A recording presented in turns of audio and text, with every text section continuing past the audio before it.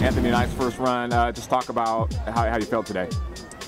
Thank you. I felt really good. I was hoping the weather would be a little different, but I just ran out there trying to run strong, conservative, even splits, just trying to do the best I could for today. What's your kind of how do you approach this season, this track season? Try to build up to obviously run the best at the end, or do you have personal goals that you've set for yourself this track season? It's kind of, I have goals for myself every race, and I'm trying to peak at the right time towards the end of the season. So these are just kind of get in shape races and just try and run conservative and get used to the pace. Talk about running in the cold and in the wind. How does that affect you at all? Is it mentally or?